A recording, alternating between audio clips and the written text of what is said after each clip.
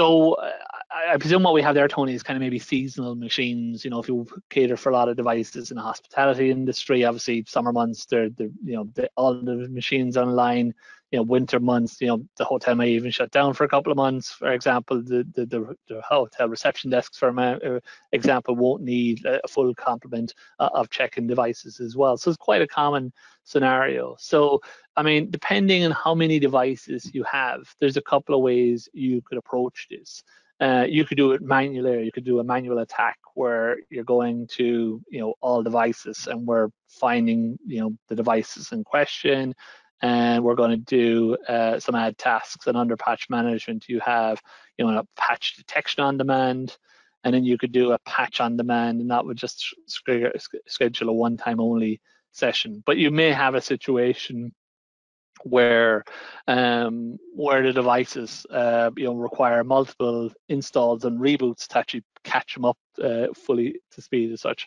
So in that scenario, you could actually create a patching rule which is very aggressive, and you target those devices with that patching rule as well. So you might use your patch setup configuration wizard, click on create a new wizard. You probably don't need to change anything in terms of your patch profile. You can just use your default one here, or alternatively, if you are creating a new one, we'll just call it emergency patch, for example. So no pop-up windows, no communicating externally to a probe or anything. Just go straight to the web, get the updates.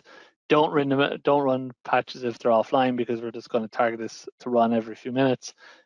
Limit the central activity to Windows Update only, and wake the device from sleep or hibernation state. So general settings there. And then what we can do is, we can do multiple detections during the day. So you can actually add time in here. So you can do this, hourly, for example, and repeat every 2 hours. And we can start that at 0900. Again, you can do the pre-download. We can even skip, because we can just pull it down as part of the installation, and then we can choose when we want the installation to take place. So we might choose to run it hourly, for example.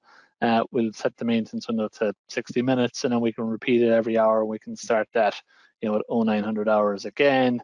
And again, you can do every day of the week. So now you have a really aggressive installation process as such. And then again, you can configure your reboots.